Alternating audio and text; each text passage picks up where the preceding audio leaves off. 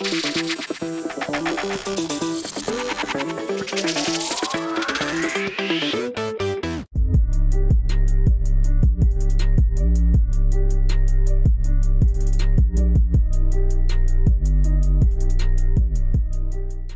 boy, that was kind of tough to watch, to be honest. Bears football is back in action. I can't believe I'm saying that. But it is preseason football because our Chicago Bears lost to the Carolina Panthers by a score of 23-13 in their first preseason game. And you know it's preseason football because we lost, right? We're not going to lose games like that in the regular season. What is up, guys? I'm back with another recap. My first game recap of the entire year. It's so good to be back doing those because I miss doing those. Ever since we lost to the Eagles last year in the playoffs, that was my last one. So I'll continue doing these for every single game this season, hopefully, and give you guys my reactions, my post-game analysis of what happened in every single game that the Bears play. Just being honest about this recap, it's not going to be a long one because I don't have that much to say, to be honest. I was kind of getting bored near the end there because our quarterbacks were playing so bad, so that was kind of tough to watch, but I mean, for preseason games, you're not really taking away much from the game itself. You're taking away stuff from how the players played, right? You take away stuff from how each individual player played, if they made plays, how they reacted in certain situations. You don't look at the game score because the game score is meaningless. Preseason football does not mean anything at all, so don't worry that we lost this game. It literally means absolutely nothing. So yeah, let's get right into my recap. The first thing I want to talk about is David freaking Montgomery because David Montgomery showed us today why we drafted him in the 3rd round and why we traded away Jordan Howard. I've been telling you guys all training camp, not just me, but everybody else. David Montgomery possesses certain skills that Jordan Howard just does not have, right? His ability to cut up the field, move side to side, that lateral quickness, that speed, that agility, the ability to, just evade defenders, right? Juke defenders and still sometimes plow through people and fall forward. These are all things that David Montgomery can do, and he can catch the ball as well. You saw him very involved in the receiving game today. He had, I believe, 30 yards receiving, and he only had 16 yards rushing because he only had 3 carries and only 3, receptions too. So he was barely given any snaps today, but still, out of all the snaps he got, he made the absolute most of them. You saw in his touchdown, right? He had that beautiful stutter step, to evade the defender and juke to the outside and go in for the easy touchdown. So it's stuff like that, right, that you never saw out of Jordan Howard and stuff like that Matt Nagy really needs in his offense. So I am so happy that David Montgomery is showing these things in preseason games, even though it is against backups. You always love to see stuff like this. So I'm very hyped for David Montgomery. In case you guys are wondering about Trubisky, Trubisky did start the game, but he only handed the ball off like 3 times and then he was done. So I'm not exactly sure why Nagy even put him in the game to begin with because that's kind of pointless. But, nonetheless, I'm happy no injuries happened, but we did not see much out of Trubisky today. Let's talk about the quarterbacks that did play today, Chase Daniel and Tyler Bray.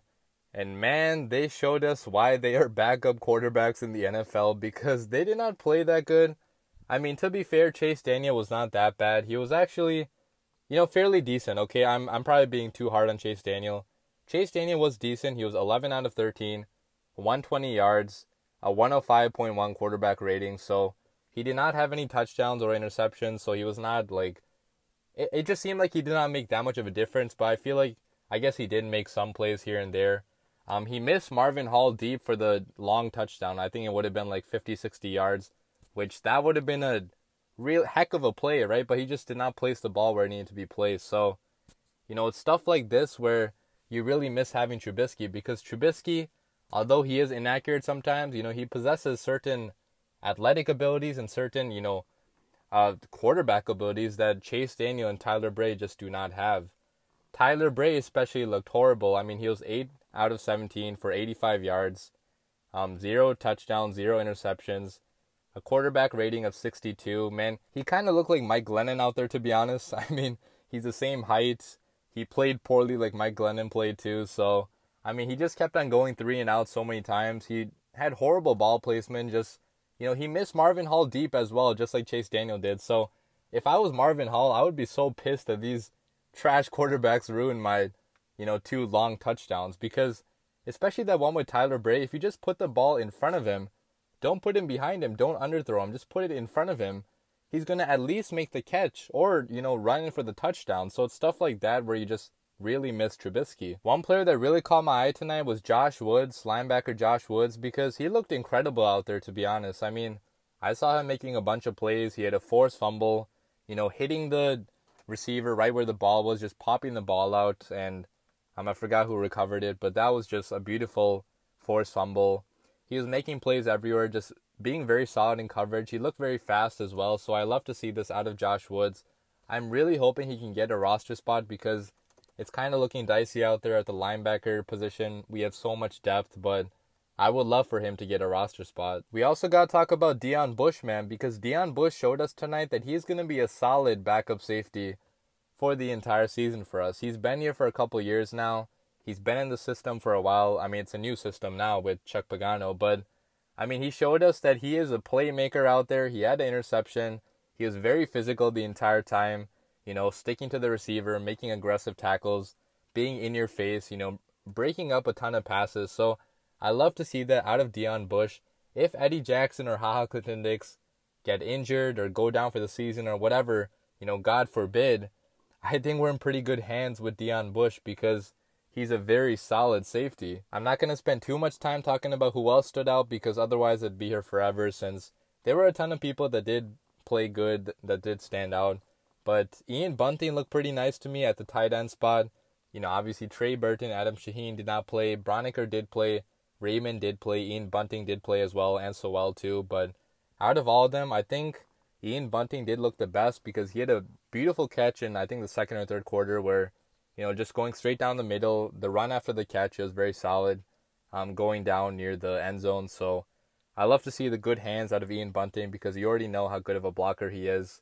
Who else looked good? Roy Robertson-Harris looked pretty good as well. I mean, he has already played a lot in the NFL, so that's no big surprise. He had a very big hit on Will Grier, knocking him down to the ground. He's trying to injure all the quarterbacks, I swear. So he looked pretty good. Duke Shelley was out there making some pretty solid tackles. Clifton Duck in the first half, he kind of struggled, but in the second half, I thought he played pretty solid. Carrot White looked like Tariq Cohen during one run, just going inside and juking to the outside, going down the sidelines. So Carrot White looked pretty nice out there. But yeah, that's pretty much all the notes I have. Oh yeah, also Roquan Smith, right? Roquan Smith on one of the opening plays of the game, just going straight down the middle on a blitz and getting that beautiful sack right there. Obviously, nobody was blocking him, but he was just showing his speed right there, right? His ability to get to the quarterback within a couple of seconds on a blitz. So I love to see that. Let me end by talking about the kickers because that is a position that we all care about the most, it seems like, nowadays. Because after every field goal, right? After every made field goal tonight, you heard the cheers at Soldier Field, right?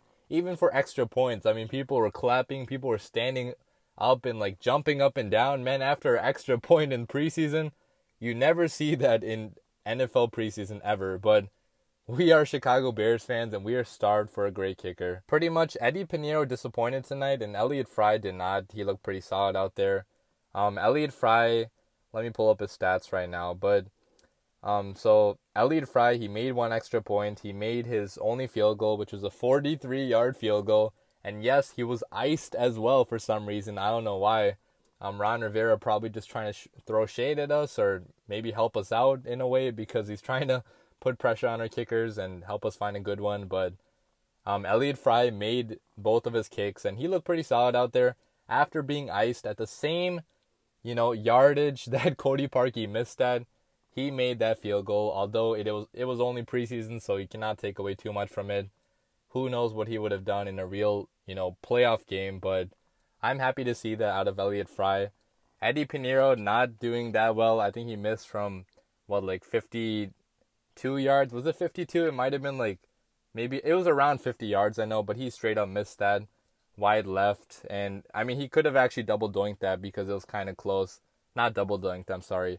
Just doinked, regular doink. I'm so sorry. I'm so sick of saying double doink, so I'm just, it's become part of my vocabulary at this point. But yeah, regardless, Eddie Pinheiro did not do that good. It's fine though, it was only one bad game. Let's see if he rebounds in the next game, but if he does not, Elliott Fry might be pulling forward a little bit, which is kind of strange because I thought that Eddie Pinheiro was, had a leg up on him right now, but apparently not after this game.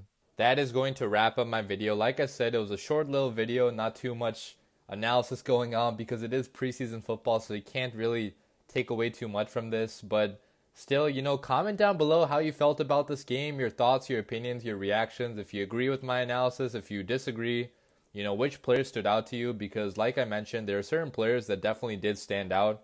And let me know what you thought about those players. But our next game is next week. I think next Friday, I believe. I'll put the date right here. I can't recall it off the top of my head, but I'll be back for another post-game reaction after that one too. Hopefully it's more exciting.